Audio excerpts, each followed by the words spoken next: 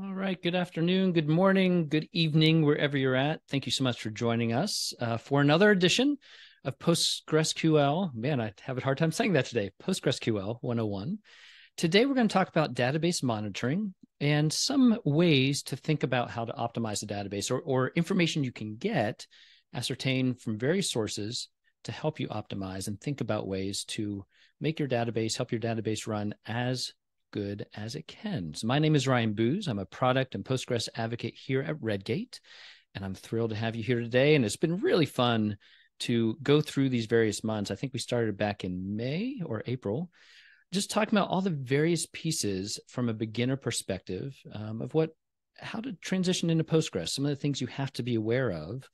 And a lot of what we talk about comes from a SQL Server background. So if that's you, hopefully this will make sense to you. You'll see some of those connections and it will be helpful. So again, my name is Ryan Booz. As I said, I'm a Postgres advocate here at Redgate. You can see my contact information. Really, please feel free to reach out to me in any of those areas. X, LinkedIn, blog that gets some love every so often. And hopefully over the holidays here, we'll get a little bit more. A lot of partially done articles that hopefully will be very helpful. Today, as we said, we're going to talk about database monitoring and some optimization ideas.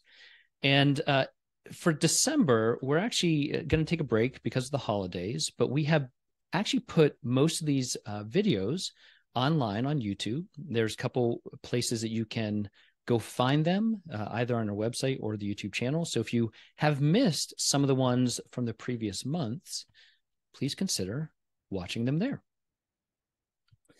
All right, couple housekeeping things. Number one, the session is being recorded. And so we will share it with anyone who registered first. And then within a couple weeks or a month or so, I believe, we'll probably get this edited and it will get online again in the other places like YouTube and so forth. And then as we go through this session, please ask any questions you have in the Q&A box of the interface you're in. And we'll answer those at the end to the best of my ability. If I don't know the answer, I will attempt to find it out for you and get you that answer back if you want to leave contact information, or we'll try and find a way to make that happen, maybe in the follow-up email. So do my best to help you as we work through some of this. So here's the brief agenda for today. So first, I just want to give you an overview of the metrics that are available to you to monitor what's happening in your database, your Postgres database and server, and in your queries. And so then we're going to actually look at what does that mean? How do you take all this information and then do something with it? How do you monitor this over time? And then we'll show you a few brief tools. Again, I don't have any specific demos today because there's a lot. There's a lot of potential options, and I don't want to give too much preference to any one of them. But I want to make you aware of what those options are. All right, so let's go ahead and get started. So the first is database metrics. So there are many statistical views or statistics views within the Postgres database and ecosystem. Right? So when you set up a Postgres server, you automatically get these views. Now, if you're coming from something like SQL Server, this is very, very similar or analogous to the dynamic management views. So if you want to get information about tables, or indexes, or just the database itself, there are views specific to those various areas, much like you have been used to in SQL Server. The one thing to note is that, again, there are many. I will say there are not as many as you are probably used to seeing in, again, something like SQL Server. There are a lot of DMVs. But with every release of Postgres, there are often new views being added. Or if a new view isn't being added, then there's probably a modification to a current view. So maybe there's a new feature in the latest version of Postgres. And so there's a new column added to the stat database view in some way.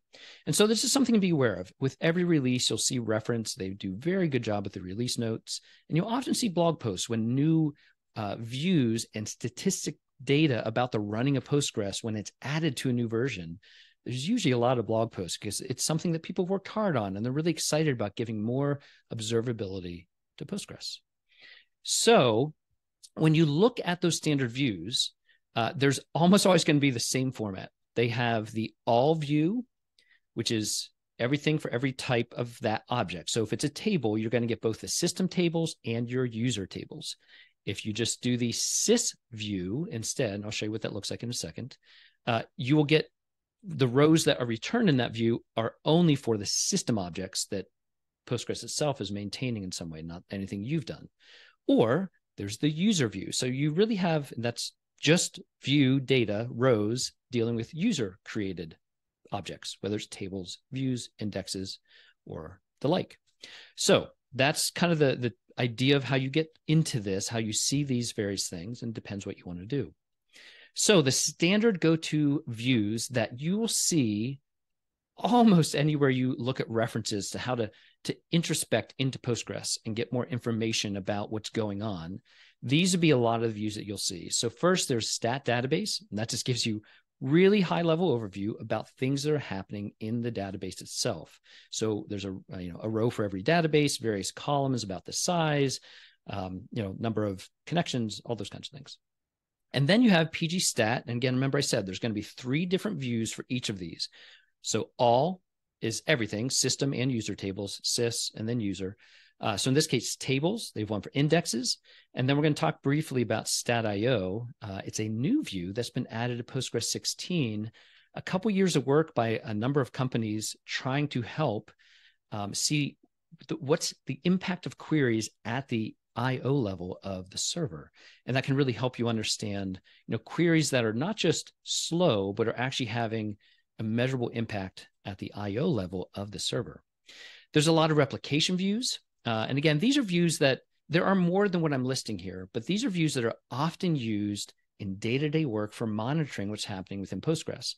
So if you have replication set up, to do failover, maybe to do read-only, read-only servers in some way, copies, you will need to keep track of how replication is working. And again, it depends on how you've set up replication. There are multiple ways to do it in Postgres, both physical and logical. Streaming physical or logical. And all of these views help you identify how well that replication is working. If there are, follow-on servers, there are,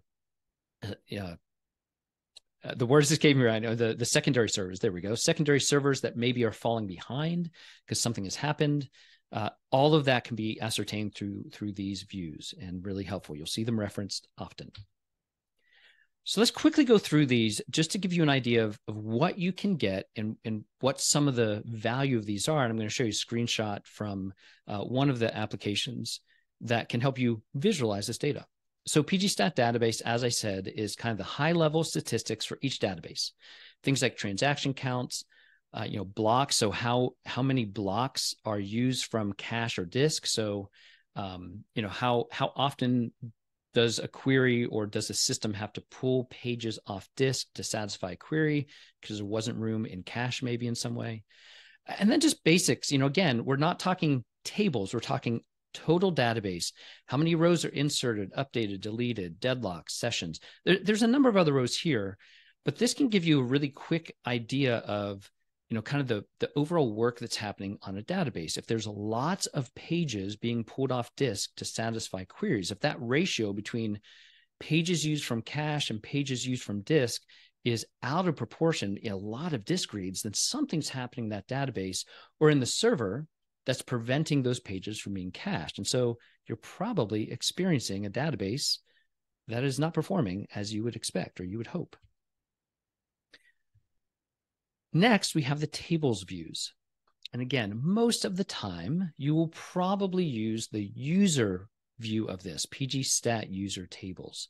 And that will give you just the tables that you've created. That's usually what you are looking for. Those are the tables that satisfy, are using the queries that satisfy things you need for your applications, your reports, and so forth.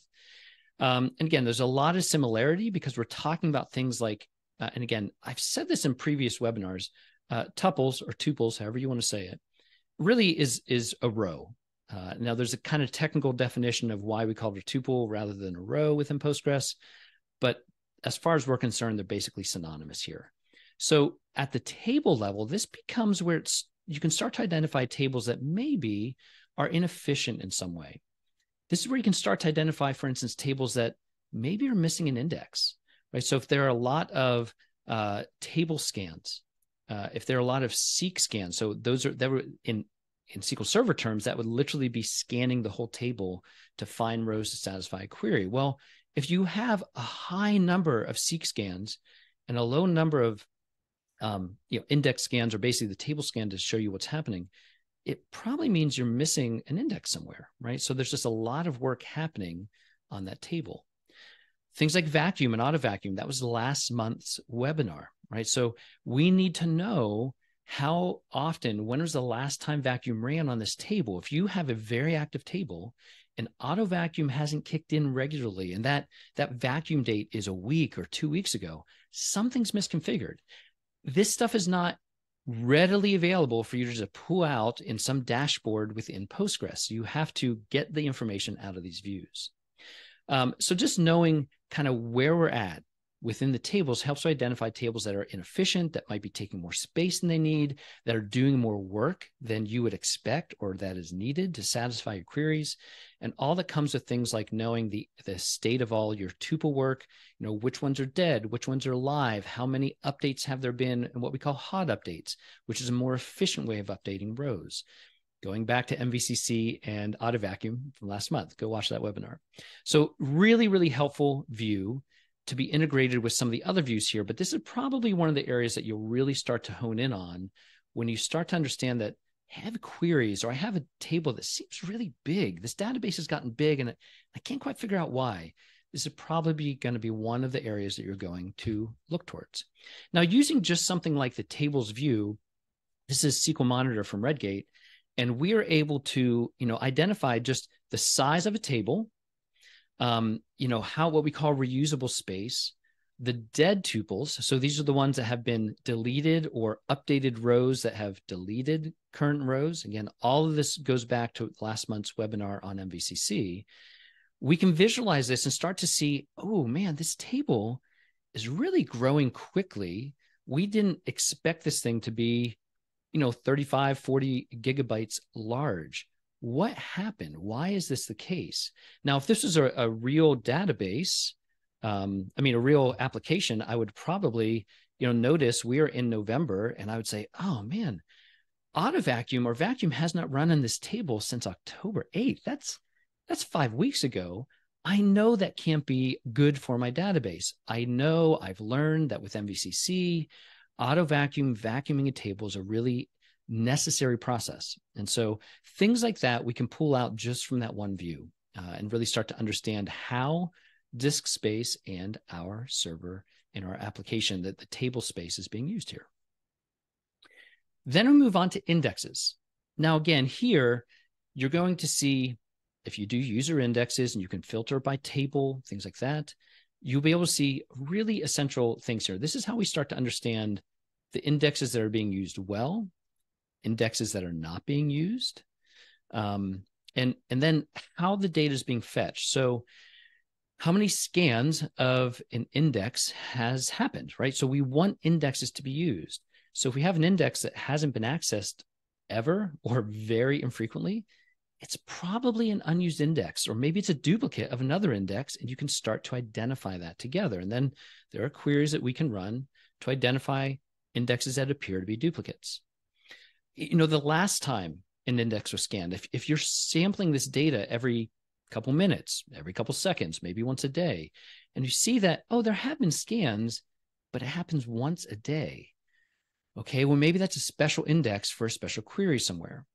And again, you can start to understand the activity and the usefulness of your indexes and identify, is there something that can, when I merge this or reference this to a table, are there things I can do to improve the query performance and the usage of my Postgres database? And then kind of the last big one that has been added in Postgres 16 that I mentioned earlier. And again, all of these come with Postgres by default. Now, the pgstat.io is new in Postgres 16, and there might be some platforms like Azure SQL, AWS, RDS. Some of them might not specifically provide this yet. And the reason is Stat.io is meant to help you see what's happening at a query level with IO related work at the back end. And so some of those solutions, like Amazon Aurora Postgres, has redone how the storage works behind the scenes. So there might not be a one-to-one correlation. And I'm sure that team, I actually haven't checked because they just released Postgres 16 on RDS like a week ago, and I just haven't had a chance. So some of this might not be there. I know those teams. I know they're working hard. I'm sure they will provide opportunities to allow this to be helpful. The nice thing here is, again, rather than just at a database level. So if you recall, the database view showed us, for instance, how many pages in total are being pulled off a disk or used out of cache within this database. But here we can actually get to the query and see, for this query, what is the usage of our cache? Things like checkpointing. So that is where we are able to say when a modification happens, a checkpoint is what flushes that work from memory to disk to make it, available and durable over time within our database.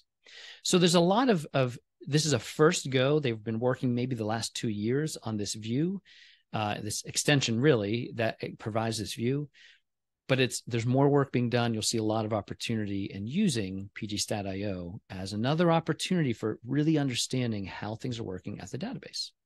All right, so that is the server level. That's where, again, we're used to in SQL Server, we kind of can track the size of our database. We want to know, which tables, which indexes seem to be just taking up space, or they're not being used, or being used a lot. Those are the views that help you kind of get an insight into the database itself. But if you want to actually get to the query, which is really where we often want to get to, right? We know that a query is running slow, or we know that something's happening right now on our server. We know the server's slow. We assume it's probably because of work that's being done right now. How do we view the queries that are running right now? How do we view the queries that maybe we didn't know are running 50,000 times an hour? We didn't know that query was running that often. Or we didn't know that this one query for a report has just gotten slower over time because it doesn't have the right index, and it's scanning this table that's getting larger and larger and larger, and we just weren't aware of it. So that's where we need to start to dig into this query statistics in themselves. So the way that most providers, most people using Postgres do this is with the view pgstat statements. So this was added in Postgres 8.4, and it is an extension. So I've said this before, the Postgres community does not enable some of these things like default. And really that is a mentality that says we don't believe, as the open source developers of Postgres, that we should enforce, or we should force you to potentially get a small level of performance overhead by tracking this data. And so we think it's valuable. It's not going to cause you issues most likely, but we don't feel like we have the right to force that on you. And so they provide it as an extension. But everyone should have this enabled. Every hosting provider that I know of at this point enables this by default, and it is available for you to install in your databases. So what it does is some ways it has to be configured. This is very easy to find online. And again, if you're using a hosting provider, this is all done for you already. You just have to install the extension, most likely, to actually get started. It tracks the aggregated statistics of all queries in your cluster. Now, there are thresholds. You can track how many queries it saves values for, maybe just the last 1,000. And after you get 1,000 versions of queries, it will start to kick older queries out and so forth. And then the other thing to notice here is, technically, these statistics are actually being tracked.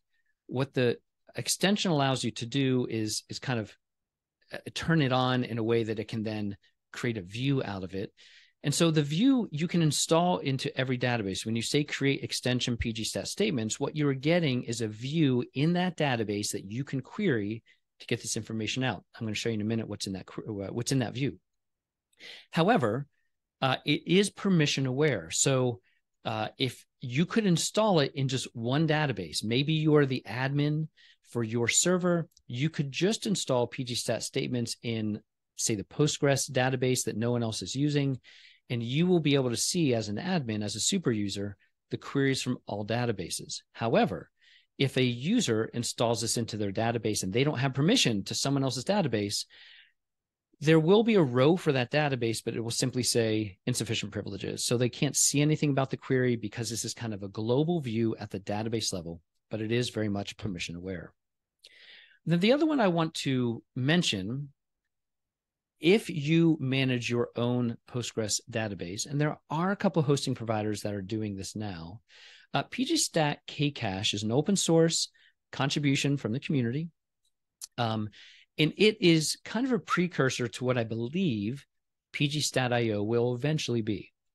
This is really melding the query itself with what's happening under the covers at the IO level and the system level. So how much CPU was used for this query? That doesn't happen automatically with the pgstat statements views. How many reads were done out of cache and disk for this statement? So some of those things happen. And again, the only thing I'll say is because it requires access at a deeper level, a lot of hosting providers don't yet provide pgstat kcache. Some do. And so if you happen to use a provider that gives you maybe your own personal VM and they manage it for you, you may have access to this. And so there's a lot of good documentation, a lot of good examples on how to use this data in correlation with pgstat statements to really dig deeply into your queries. So I wanted to mention that because it can be really helpful if you have access to it. So now let's look at pgstat statements, because this is what most people are going to use day to day to debug their application. So it stores aggregates based on the database ID, the user ID, and the query ID. So the query ID is a hash based on a parameterized version of that query. I'll show you in just a second. And then the stats are grouped together again, kind of as the final ID from this hash. So you can, you could have a query that is very, very similar, but maybe dynamically you're adding a different where clause to an otherwise static query in your app somehow. Well, you'll end up with multiple query hashes because it's very similar to SQL Server. We're hashing the actual text of the query. And so if you modify the where clause, you get a different hash, even after it has been parameterized. So just recognize that. This is what I mean by parameterization. The engine under the covers will take something like select ID and name from this table, and it will replace that ID equals with a parameter. And so now we can hash that string. And anytime a query comes through that has that exact form, but maybe a different value, it gets lumped into the statistics for that query. Again, you could have something like an in clause with multiple, parameters, multiple IDs or values you're looking for. There we go. Apologize. There's a fire truck going by and distracted me for a second. pgstat statement statistics. So these are all of the things. These are a smattering of the things that are tracked. I'll show you a few of these in just on the next slide. But at the query level now, we can see the execution time and all the variance of it, the total. So for this query, the total execution time, cumulatively since some reset value of these statistics. I'll talk about that in just a second. Planning time. So this is really valuable to know if, maybe a query executes pretty quickly, but it still runs 1, 2, 3 seconds every time. And maybe something about this query, or it uses a lot of partitions maybe, causes that query to take a long time to plan. And it just means that you have to filter it differently because you're forgetting something about maybe the partitions you're using. How many times this query has been called in this form, number of rows that have been returned, and so forth. Buffers, as we've talked about in the past, buffers are what we would probably refer to. It's kind of like the IO, the pages within SQL Server.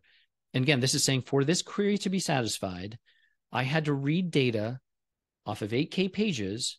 How many came out of cache, which is fast? How many had to be pulled in from disk to cache for us to use? And anytime you pull from disk, you end up with a slower query. And then WAL is our transaction log. So, again, how much work was done against the transaction log to satisfy this query? Let's say it's an insert or an update or a delete. As of Postgres 16, there are currently 43 columns of data that are returned with pgstat statements. Now, I will say, just in the last 3 versions of Postgres, this went from about, I think the last time I counted in Postgres 14, there were maybe 34 columns. So we have added a number of columns over the last couple of versions. And some of that's because folks have said, hey, we need to know, for instance, the last time this query was run. And I believe that's one of the new columns.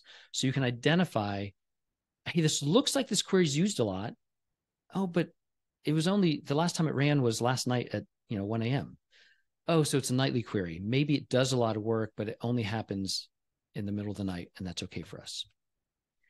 This is this is only a portion of the values, but this is what data would come back when you query this view. So I have a query, I see the text.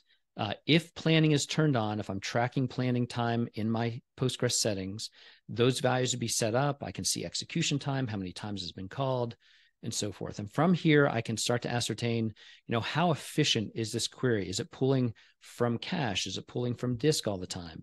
How many rows are being modified? How often is wall being changed in some way for this query to execute? And as I've referenced a number of times, the tricky part with pgstat statements, everyone understands pgstat statements. They see maybe a presentation like this, say, oh, yay, I can finally figure out what's happening with my queries. But we forget that in Postgres, there is nothing built in by default like we might experience in SQL Server, something like Query Store, where we can see the progression of statistics over time. That doesn't exist by default in Postgres. Little hint, that's what we're going to talk about next. All statistics in pgstat statements and most of the other views are cumulative, and they only reset when the server restarts. And with the newer versions of Postgres, there's actually now a permission and a procedure that allows a super user to reset the statistics. And why might you do this? Well, if you aren't tracking these statistics over time, and suddenly you end up with a server that's overloaded, you probably are going to log in and query pgstat statements. When you do that, you might see a query that looks like it's taking a lot of work, but you have no idea if that work has been cumulative over the last couple months because your server's been up that long, or it is the thing that's happening right now. And so the only way to really ascertain that, if you haven't been tracking it over time, is to reset the values right now and then sample it every few seconds or every minute to find those queries that are taking the work. So that's why you might want to reset it, but you also have to be aware that it is reset every time the server restarts.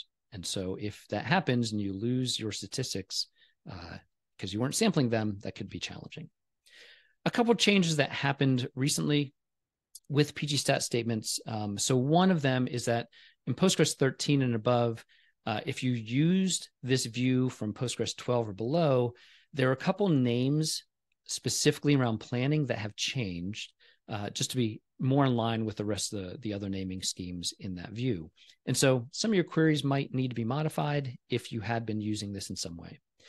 In Postgres 14, up until Postgres 14, the way that the query hash was computed was actually done by an outside library kind of in the C program of Postgres. And so that made it challenging to use the same query hash across all of the different places we can see the query plan. And so in Postgres 14 and above, Postgres itself will now compute that hash so that the hash ID can be used in various places that allow us to correlate. I see this happened here. I can maybe go to the logs and track every time that query has been run and see when something changed. And then the other thing it did, which was really helpful, is it actually gave us this column to show us when was the last time the statistics were reset. So we have an idea of what's going on there. All right. So that is getting into the query statistics themselves. So now we've looked at the views that help us identify things within the database and the tables and the indexes, where to go find some of that information. We've looked at pgstat statements, how to actually go get information about the queries that are being run. But there's some other stuff that I would expect to be able to see. And again, if I come from SQL Server, there's usually a GUI in SSMS or an external application that helps us, surface this data in some way because it's just available in SQL Server. Well, it's not always the case with Postgres. So one of the main ways that you can get runtime information is through the actual logs that are persisted with Postgres. So if you're hosted in something like Azure or AWS, there's probably a place you can go. I know there is, that you can go and actually see the hourly logs for your running Postgres instance. There's usually things you can configure that say, what's the format you want? How do you want to see errors? Do you want to see query plans? All of those things can be added into the log, but then you have to do something to actually get that information out of the log, because I'm going to show you in a second, logs are not easy to read and to really dig into. As I said, there's no default, GUI graphical interface somewhere for you to kind of magically parse this information. We've gotten used to that in things like SQL Server. The tooling has been developed over a long time to help you dig in and really, see what's happening within your system. So that means that if you want to get information out of the logs, and there's a lot of good information to get, you need some kind of external process or maybe an extension that can take that data, scrape the logs, and process them into something meaningful. So there are a couple of solutions that I'll show you, and then we'll go actually look at a couple quick screenshots and just where they exist. So the first is PG Badger. It's been around for a number of years and developed, I believe, maybe by someone at Crunchy Data. It's a Postgres company, or someone that used to be at Crunchy Data. It's a really powerful log processor. And I'm going to show you on the next screen just really quickly what it can produce. But basically, it takes the logs that you provide it, it parses it and knows everything about the various things that are included in a Postgres log, and it will produce an HTML report. And recently, if you happen to be using a load balancer, PG Bouncer, so by default, Postgres does not have any kind of load balancing built into it. You need an external load balancer. PG Bouncer is one of the most popular. And so PG Badger can actually pull in the logs from this load balancer, PG Bouncer, and add additional detail to its output report. So it is a command line tool. You have to have access to your logs. But again, a number of hosted providers actually have documentation on a way that you can use something like PG Badger, getting access to the logs on your system so that you can get this data out. So what it produces generally is a really full-fledged report about everything it can find inside of those log files. If you're logging queries, there's a queries tab. It will show you how many times there's been some kind of deadlock, the kind of events that you can see. What are the main, how many queries are happening at any one time? So it's a static, it's a report that's created. So it's not dynamic in that sense, but it's really helpful to really dig into what's happening at some point in time. So maybe something happened yesterday. You can take PG Badger, the log file from yesterday, and you can, start to create reports that might help you more than what you might get through your hosting provider. The other one that I talk about a few times, so Letitia is a Postgres expert out of France. I think I've referenced her stuff before. She has a lot of talks on PSQL, the command line query interface to Postgres. So she actually created an extension, I think a little more than 2 years ago, that will read the log file as a foreign table. So when you create, it's an extension. When you add this extension to your database, it creates a new schema for PG log. And then it will actually set up what we call foreign tables. So a table, we can do this in SQL Server as well with Polybase, looking at something in a different format, connecting to an Oracle server or something like that. And so you do have to have permission, whatever user's running this, to actually read the files in that directory, in the log directory. Again, good documentation on how to do that. But then what it will do is create these kind of dynamic tables that process the data. So now you can run some actual queries on them. So I was going to show you briefly. I meant to show you, this is PG Badger. So I had the URL on that slide. It's just the GitHub repo for this. There's it lists all the various things that it will show you if that information is available in your logs. Again, Letitia has a page for her PG log extension.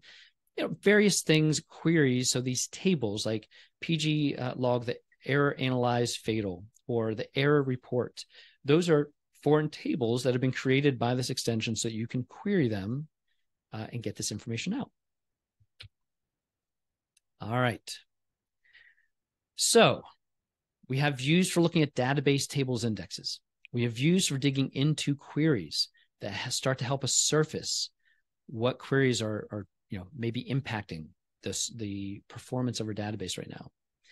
Well, then how do we actually get at this? If we don't want to always be doing SQL all the time, what are some ways that we can harness the value of all this data and actually help us do our job a little bit more effectively rather than spending lots and lots of time digging in manually? So first off is to be effective at any of this, we have to have a tool that will do data aggregation in some way.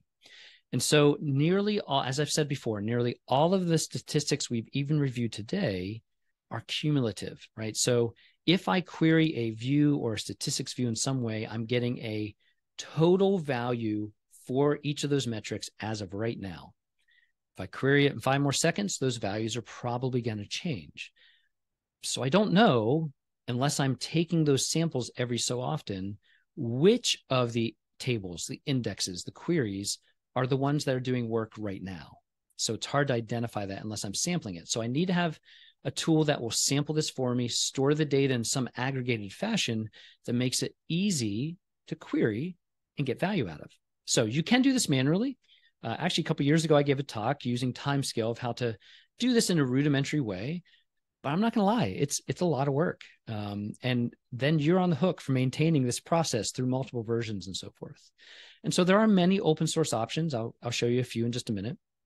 And then the last thing to say, I'm going to show you a log file in just a minute.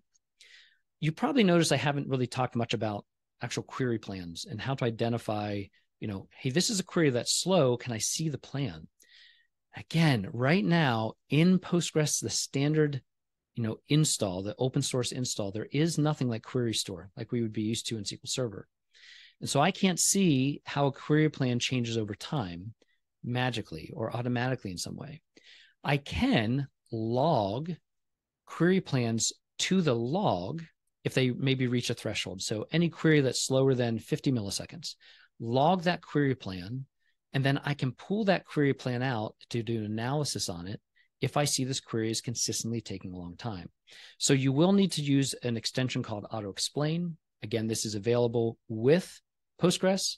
It is available, as far as I know, in every hosted solution, Azure, Amazon, Google. There's all of them provide ways to enable auto explain so that your query plans will be logged so that you can see them. And I'll show you that in just a second. If the tool helps you to see them, that's kind of the trick. So here are a couple of open source options. I'm going to show you one or two of them just really briefly, their websites, so you can see what we're talking about.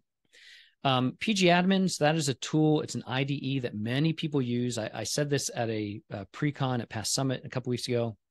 pgadmin is actually not the official IDE of Postgres. It just happens to be a tool that's been around a long time.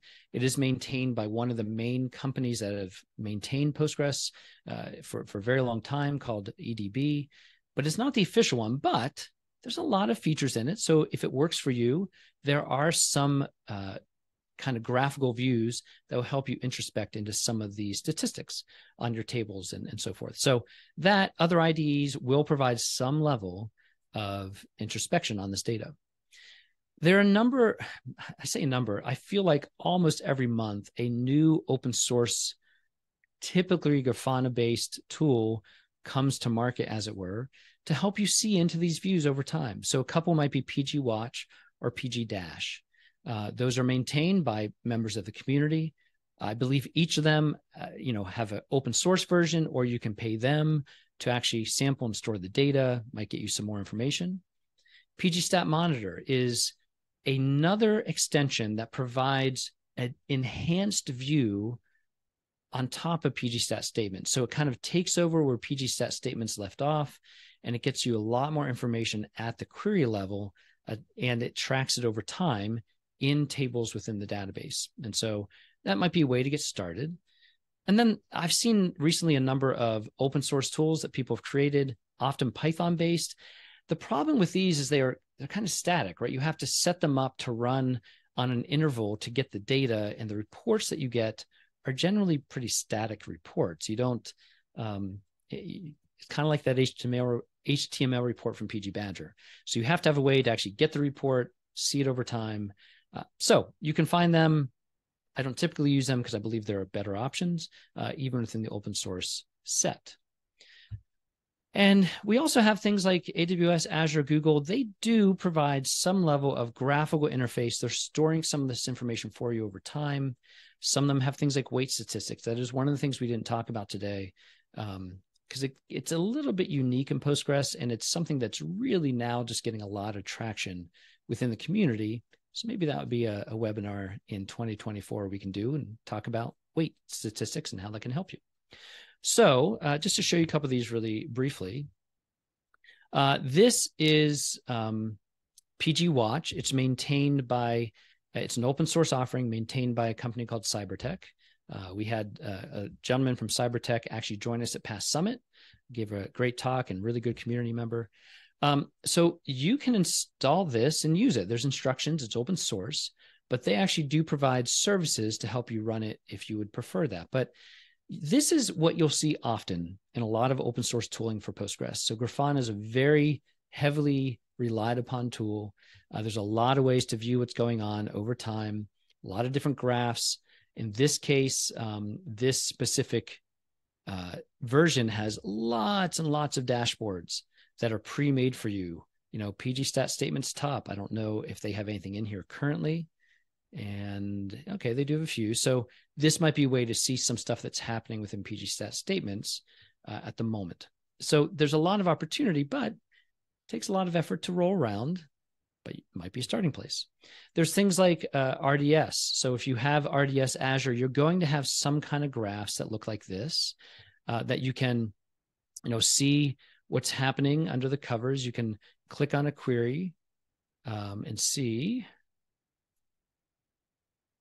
what's happening underneath. And this is probably not going to give me much. I didn't have an opportunity to actually generate more data out of this. This is a sample database that we've been using. But you'll see it's called Performance Insights. Azure has something similar. So this is a way to start, but I will tell you that there's a limitation on it's very hard to configure this to be really useful on an application by application basis. So there really is a need to use something outside of just these interfaces within the hosting providers that you are using. And so some of those options, certainly become paid. And I've said this a lot. It's a trade-off, time and value. And we have gotten used to tooling in something like SQL Server that's generally pretty good and free built into the tools to get you started. And then we know of a number of tools that are kind of standard within the community to dig deeper. So Redgate SQL Monitor has been well loved by a lot of people in SQL Server community. And we've really made an effort to bring in Postgres to that offering. I showed you a screenshot earlier, and I'll show you that in just a second.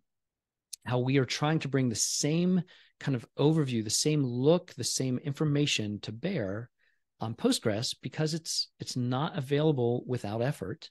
And so, looking at a tool like SQL Monitor could really be of value to help you focus on what you need to focus on and not trying to manage and maintain this monitoring solution.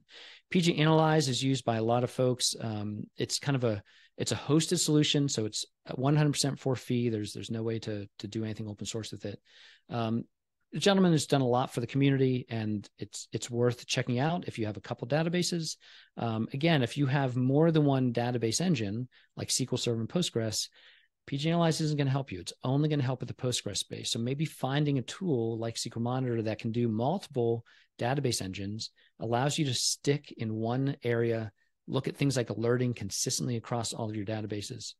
And then there's a lot of polyglot tools. I say polyglot meaning these are monitoring tools that do all kinds of things, right? They're not just database monitoring tools.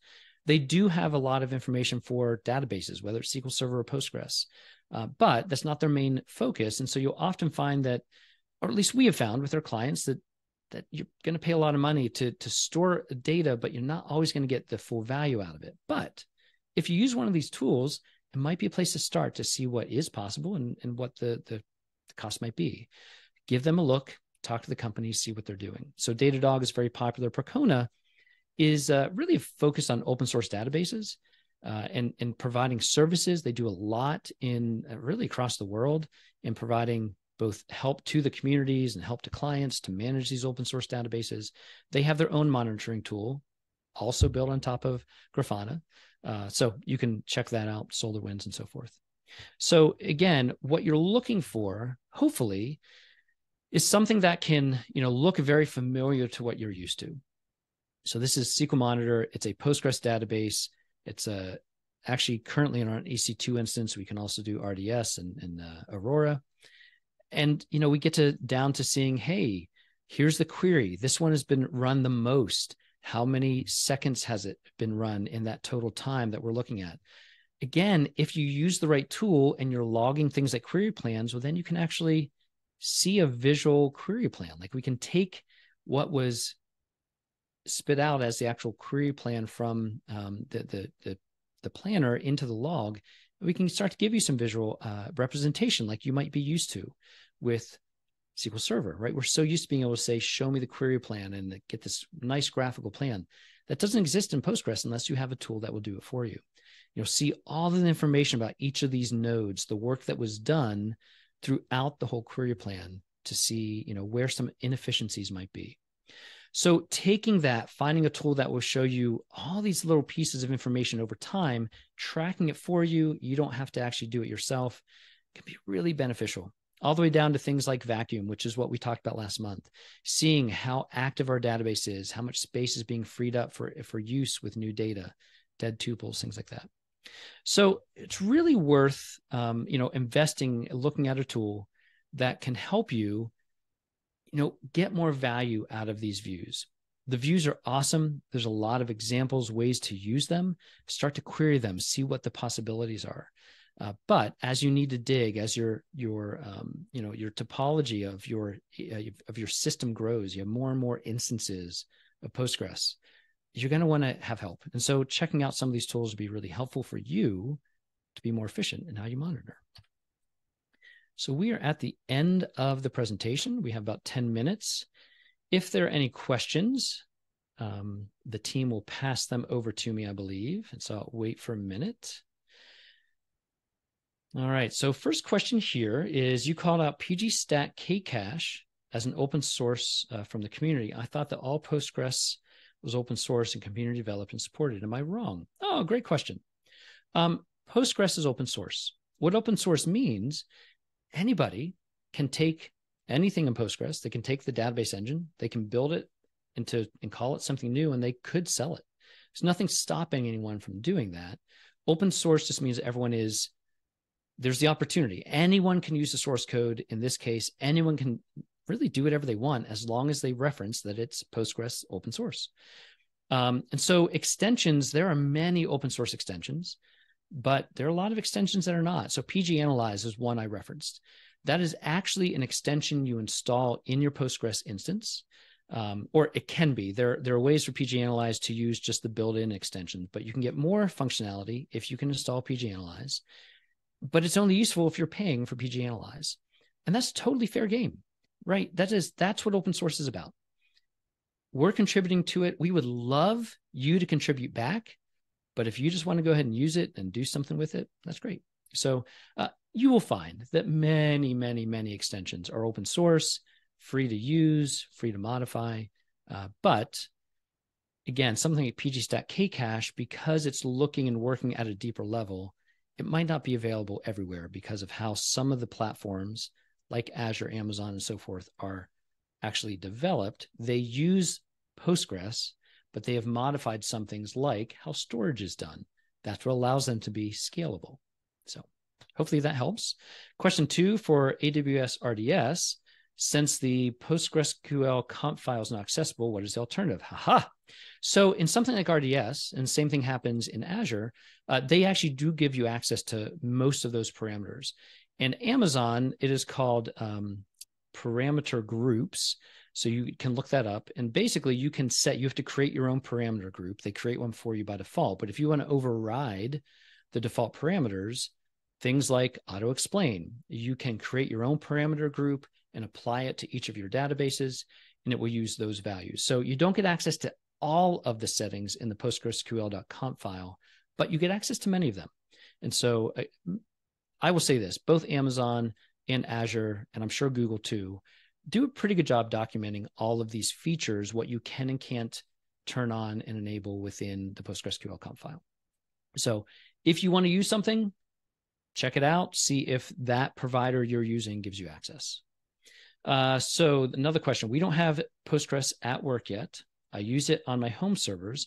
Is there a reduced cost or free version of Redgate SQL Monitor that I can use for home lab for learning? I don't believe there is. We do offer a free trial.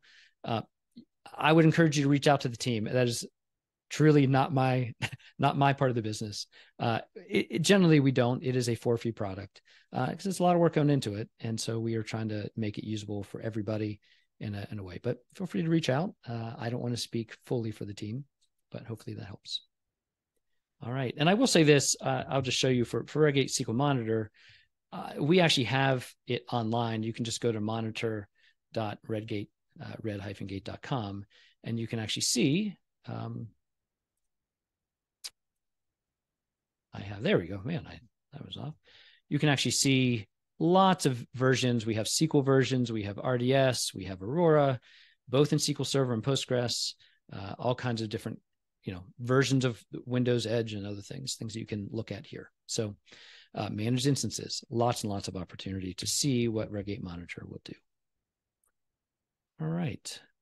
Are there any other questions? It looks like maybe there's one more coming in. All right. It looks like we're done for now. So hopefully that's been helpful. Just give you an overview of how you can start to get this information out of Postgres because it's there and it's available, but just to start to make the correlation from what you might know in something like SQL Server to what you need to go find in Postgres. So, there are articles some have been written already on Redgate blog. There are many articles across the internet, quite honestly, about how to query these views more effectively. It's a lot to get into. And my goal today was to help you see where the data is. Again, maybe in a future webinar, we can actually talk some specific queries and show you how to correlate those different views. That just gets pretty deep and it's hard to get through too much in a 1 hour webinar. So hope this has been helpful. If you have other questions, again, showed you how to, get in contact with me at the beginning of this. Just Ryan Booz, almost anywhere you can find me, both on X, on LinkedIn, and so forth. And look forward to hearing from you again. So again, catch up with the series. You'll get information as we get ready for the new year of when the next edition of Postgres 101 will be. But we look forward to seeing you then. Hope you have a great end of your year, holiday season, and we'll talk to you soon. Take care.